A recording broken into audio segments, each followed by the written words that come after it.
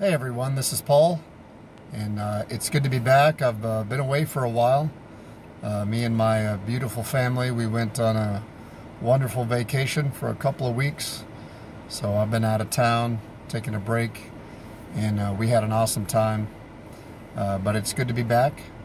And I don't know about you, but I've been really appreciating and having a good time watching and listening to Ryan's videos.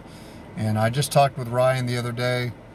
He's doing well, and he has a lot more to share. He's got a lot of really good things to share that will be coming up soon. So make sure that you stay tuned for him. But I've been wanting to do a video. There's been this certain topic that I'm going to do the video on has been on my heart for a while, and the Lord has recently, through my consideration, the Lord has helped me and given me some more insight, some more light regarding this topic. And you know, as Ryan and I and Asher and others have mentioned, one of the biggest and most obvious cult doctrines of Witness Lee and the local churches is to close your mind, is to get out of your mind and get into your spirit, your so-called spirit. Which is getting out of your mind, closing your mind. That's an obvious form of thought suppression and of mind control used by cults to manipulate and control people. And I want to elaborate on this topic. It's a big one. It's a very important one because a lot of the rotten fruit, one of the main rotten fruits of Witness Lee's teachings is oftentimes mental illness, which I know is a sensitive topic, but mental illness is not uncommon in this group.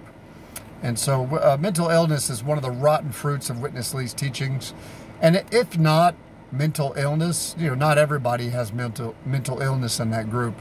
But if people don't have a mental illness, so to speak, then there's at least still a lot of strange and unusual behavior and decisions and actions from people in that group because of the teachings that they're under. And so I know that a lot of local church members will scoff at this claim, but we need to look at what Witness Lee actually taught. Yes, Witness Lee, I'm going to say it up front, yes, Witness Lee actually taught his followers to be crazy. Not the good, enthusiastic kind of crazy. I'm talking about actually crazy. He taught his followers to be crazy, and I'm going to prove it by Witness Lee's own ridiculous statements. Okay, one of the phrases that we're going to talk about here in this video is how Witness Lee exhorted people, especially the young people, to be crazy lovers of Jesus. This is a popular phrase in the local church's cult. Be a crazy lover of Jesus. Let me just ask you real quick, especially when you're talking to young people, teenagers, college students, do you think that telling young people to be crazy, do you think that that could somehow go wrong? Could that possibly go wrong in any way? Of course. Of course, we know that there's two definitions of crazy. I'll cover that right now real quick because I know what the local churches are going to argue about all these statements from Witness Lee. So real quick, two definitions of crazy. The first one, this is according to Merriam-Webster. Let me just read it for you. The first definition that we usually think of when you say the word crazy is not mentally sound, marked by thought or actions that lack reason. Okay, pretty simple, right? Also defined as impractical and unusual in Merriam-Webster's as well. Now, I realize that the word crazy could also mean someone's having a strong desire or being passionate or extremely enthusiastic, right? So that's the second definition. And of course, Witness Lee and his followers will always tell you, oh, whenever we use the word or the phrase, be a crazy lover of Jesus, for example, we mean being really enthusiastic. We're not talking about being mentally deranged. No, no, no. But what I'm going to prove to you is that Witness Lee's own statements clearly show that the kind of crazy that he was promoting and exhorting the young people to be was the first definition, the actual crazy. He was actually promoting mental derangement, to be mentally deranged, mentally unsound, to lack reason, to be irrational. So that is what he actually truly taught. The man actually taught people to be crazy, irresponsible, to throw out logic. And is it any wonder why there's plenty of mental illness in that group? Depression and all kinds of strange mental, psychological conditions in that group? Is it any wonder? No wonder. Witness Lee taught them to be that way. And I'm going to prove it right here. These are some quotes that I'm going to read you from a book from Witness Lee called The Living and Practical Way to Enjoy Christ, specifically chapter 3, which is entitled Crazy Lovers of Jesus. And I'll make comments here and there as I go through the quotes. So I'm telling you, buckle up. If you're not used to this, or if you've forgotten about this, man, you need to buckle up. Because we're about to go on a wild, crazy ride. Literally, crazy ride. And I'm sorry to say, as I read these quotes, it's going to get worse as we go along. So be patient. Sit tight and marvel at the insanity that you're about to hear, that this guy spoke, okay? And I want to say again, this is Witness Lee speaking now. I'm quoting Witness Lee from chapter 3, Crazy Lovers of Jesus. Witness Lee says, I want to say again that you need to forget about outward correction, outward improvement, and outward activity. Do not try to serve the Lord. Work for him or do anything for him. End quote. Now, just beware. This is just a general statement here. Beware of anyone who says that you don't have to do anything for the Lord. That's a lie from the pit of hell. Lee says here that you should also forget. Forget what? See the thought suppression? Forget. Forget what, Witness Lee?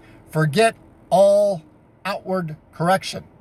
Forget outward improvement. Forget outward activity. Forget it all. So forget improving yourself. Forget your outward activities. Forget your outward, forget any outward correction. If you're wrong, forget the outward correction. Does that sound rational to you? Does that sound like it's lacking reason to forget any kind of improvement of yourself? That sure doesn't sound rational to me. Witness Lee goes on, and I quote, do not pay attention to outward activities, but always return to the spirit, lowercase s spirit, like your human spirit. From within your spirit, you have to tell the Lord. You have to tell the Lord 1,000 times a day.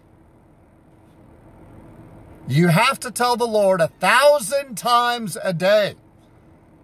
Lord Jesus, I love you. End quote. So there's the extreme repetition and chanting that is typical of cults here. So instead of doing God's will and serving him and obeying his commands, Lee suggests rather to forget all that outward stuff and instead chant 1,000 times a day the same phrase. This major repetitive chanting, man, this is characteristic of, this is typical mind control tactics, thought suppression and mind control tactics right here in your face. Witness Lee says, don't pay attention to what you should do. Just chant a phrase 1,000 times a day. Does that sound rational to you? Does that sound like it's lacking reason? You bet. That's crazy. To forget any improvement, any correction, any outward activities, and just chant something 1,000 times a day, that is crazy. Witness Lee goes on. Oh, he's far from finished. He goes on. You should forget about all other things, says Witness Lee. If you have a bad temper, forget about it. If you cannot love others, forget about that. You cannot serve or function, forget about that. I simply say, oh Lord Jesus, I love you. I just love you. You are so sweet to me. Try to say this 100 times tomorrow, and then come to the meeting and see what will come out. End quote. So, in other words, Lee says, you have sins, you have problems, forget about it. I thought Witness Lee was Chinese. I didn't know he was Italian. He just wants to say, hey, forget about it. Forget about it? Forget about your sins and your problems? And instead just say something? Now he's reduced the chanting to 100 times instead of 1,000. Maybe he's kind of correcting himself now. Maybe he realizes how stupid that was and he's reduced it to 100 times.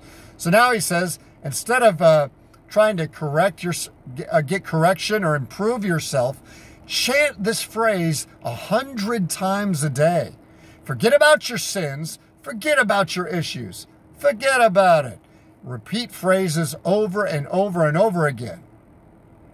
Is this lacking reason? Is this unsound? Yes, that's crazy.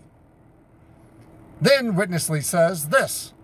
We need to say, Lord Jesus, I love you. Oh, Lord Jesus, I love you. I just love you. You are so sweet. Reveal yourself to me. Show me your beauty. Capture me, Lord, with your beauty. I want to be crazy. Yes, Witness Lee says to pray, I want to be crazy by being wrecked with your beauty. Then he says, then you will see what will come out in the meeting. You will be the first one, even the best one, to function in the meeting. End quote. So Lee tells people to pray, Lord, I want to be crazy. Can you say crazy? And according to Lee, praying that you want to be crazy will somehow make you the first and best one in the church meeting. Now, does that sound rational? Is that sound reason? No, that is crazy. Now more craziness from Witness Lee. He's not finished. You must be aware that the enemy, the subtle one, will beguile you by tempting you. Tempting you to what, Witness Lee? To serve the Lord. Oh, that's so terrible, isn't it? So he will tempt you to serve the Lord. You may say that you are learning how to serve the Lord, but the Lord does not need you to serve him. The Lord needs you to love him. End quote. So here in typical fashion, in typical cult fashion, Witness Lee is pitting certain commands of God against other commands of God. He is divorcing loving God with serving God. He's divorcing the two things, saying God doesn't need you to serve him. He just wants you to love him. When actually the two go hand in hand, just like the fear of God and loving God go hand in hand. They're not separate. They're not. You can't separate them. So that's typical cult teaching and obfuscation. So Witness Lee goes on. He says, Satan, the subtle one, would come in to beguile you by tempting you to serve the Lord. Today in this generation, the Lord Jesus does not need a lot of young people to work for him. No. He needs many young ones to love him desperately. If you love him for just half a day, you will be crazy. Today, the Lord Jesus needs many crazy lovers. Today's generation is a generation of pleasure lovers. People today love all kinds of entertainment, amusement, and worldly enjoyment. We are not like this. We are the crazy lovers of Jesus. We do not care for entertainment, amusement, or worldly entertainment. We are not for any kind of sport. Our sport is Jesus. Jesus is all our entertainment to us. Are you really crazy to such an extent? End quote. So, did you hear that? Lee says if you love the Lord for just half a day, you will be crazy. And that Jesus will be your sport and your entertainment. Wow! I didn't realize that Jesus came here and died on the cross and rose from the dead so he could be my sport and my entertainment. It's great. He's like my sports star and my court jester all at the same time. That's the Jesus that Witness Lee is presenting here. I didn't know that Jesus was our sport and our entertainment. Did you? Cuckoo, cuckoo. Crazy. Witness Lee goes on. Do not think that you need more teachings from the Bible. Do not think that you need some training about how to serve the Lord, how to preach the gospel, how to work for the Lord. I am desperate to cause you all to be crazy lovers of Jesus. I have no burden to give you some new doctrine, some new message. I am burdened to make you all the crazy lovers of Jesus. I care for only one thing, that you have to love Jesus in a crazy way. End quote. So remember, Witness Lee is very burdened. What is he burdened for? To give you teachings from the Bible? No, he said it himself. He's not burdened to give you teachings from the Bible. And guess what? He's not giving you teachings from the Bible. He's telling you that you need to be crazy, mentally deranged, mentally unsound, lacking reason, irrational, irresponsible. He is telling you that to your face. And it's about to get worse. Look at what he says here. He says, every lover is a crazy one. If you are sober in your mind to love someone, if you are sober in your mind to love someone, your love must be false. End quote. So here Lee demonizes sobriety, which the Bible promotes. Just like he demonizes natural affection, he demonizes sobriety. The Bible exhorts, especially young men, to be sober-minded. Here Lee says if your love is sober-minded, then it's a false love. And that only true love is kind of crazy and irrational and wild. But the love that Witness Lee is teaching is not the love of the Bible. It's not a sober love. It's an irrational, mentally unsound, deranged love that is crazy. Now it gets worse. Listen to what this cult leader tells his followers to their faces. He says, we have a proverb that says, love blinds. In a sense, I have a burden to blind you, not to make you so clear. Do not try to be clear. You have to lose your sight. When Jesus catches you, you become blind to everything except him. Today, this generation does not need a lot of clear young people. It needs a lot of crazy lovers of Jesus. End quote.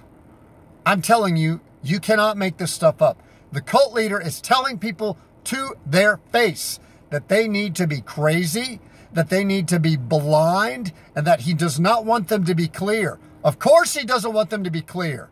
Of course he wants them to be blind. That way he can control people, take their money, and steal them away from Jesus Christ, the King of Kings and the Lord of Lords, to create his own little cult kingdom. Of course he wants people to be blind. Of course he doesn't want them to be clear. These are his words. These are the words of Witness Lee to say he wants you to be crazy, blind, and not clear. This is not my speaking. I'm not making this up. It's right there. Look it up on Living Stream Ministries content. Then Witness Lee says, then you will forget everything.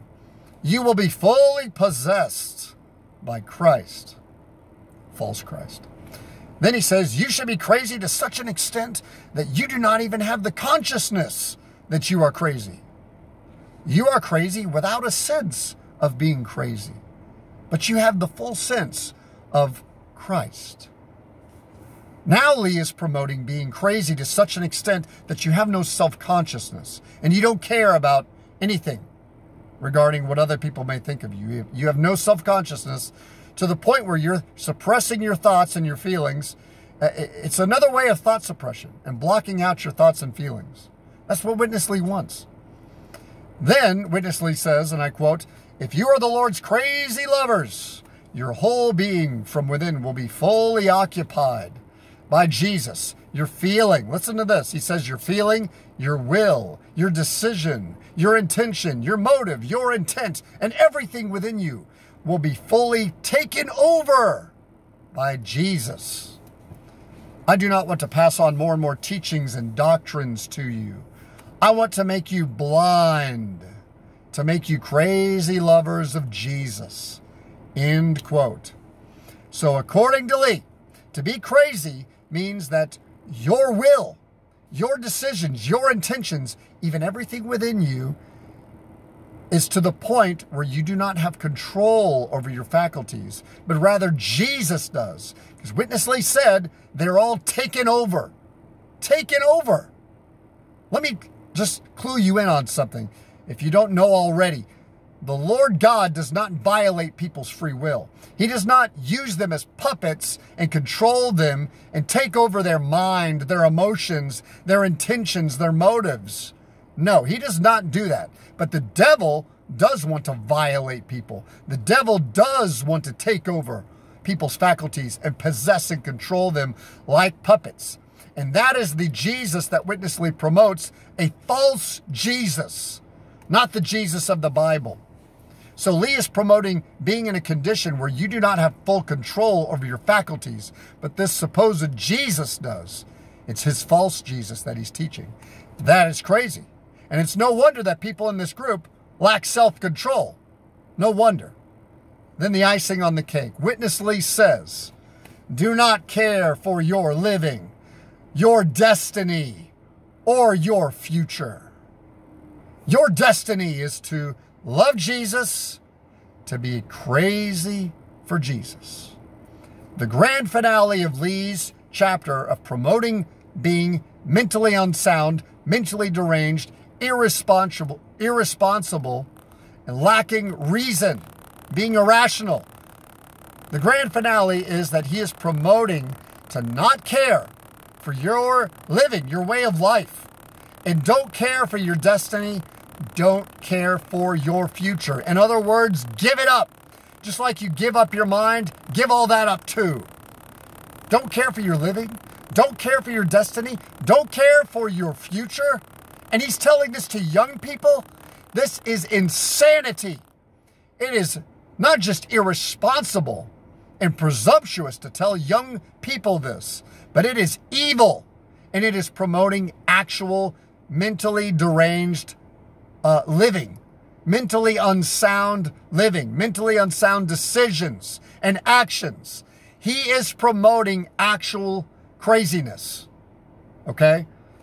Lee says your destiny is to be crazy for Jesus, to be a crazy lover of Jesus. And then he says this, of course, at the very end. Every city, every state, and every country needs a bunch of crazy, young lovers of Jesus. Oh, we got to get those young people, don't you? Got to take advantage of those impressionable young people, don't you, cult leader? Sick. Then, he says, if you all are such lovers, the numbers of attendance in your meetings will always be increasing. Yeah, that's what he really wants. It's all about the numbers, isn't it? Numbers. Money. Attendance. That's what it's all about to some people, isn't it? Then he says, you all need to be the crazy lovers of Jesus. This is what today's generation needs. So let's have a quick recap, okay? A quick recap of what Witness Lee taught you to do in this chapter. What he taught young people, high school students, college people, college students to do. Just a quick recap of what Witness Lee taught people to do. And you tell me if this is mentally unsound, mentally deranged, irrational, lacking reason. He taught us the following in chapter 3. Forget about all correction. Forget about all outward improvement. Forget about improving yourself in any way. He said, instead, say a phrase over and over and over again, 1,000 times a day. Instead of trying to improve, repeat a phrase 1,000 times a day. Forget about all other things. Forget about your problems. Forget about your sins. And repeat a phrase now just 100 times a day. Is that mentally sound?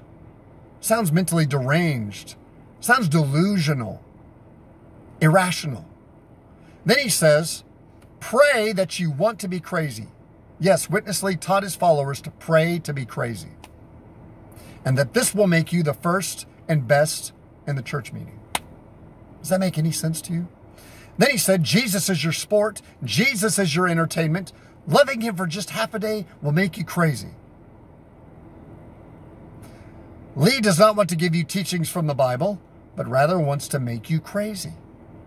And he says, if you are sober in your mind when you love, then your love is false. Does that make any sense? Is that rational? Then he says, he wants you to be blind and not clear. Is that mentally sound? No, that's mentally deranged. To want people to be blind and unclear. Then he says that he wants you to be so crazy that you have no self-consciousness of it. And that he wants Jesus to take over your will, your decisions, everything within you so that you have no control over your faculties anymore. That's crazy. And then he says, do not care for your way of life, for your living, or your future. Instead, be a crazy lover of Jesus. That's what he wants you to be, crazy. So all of these points are mentally unsound, mentally deranged, lacking reason. In other words, Witness Lee actually taught people to be crazy. And I'll make some further points in a quick upcoming video.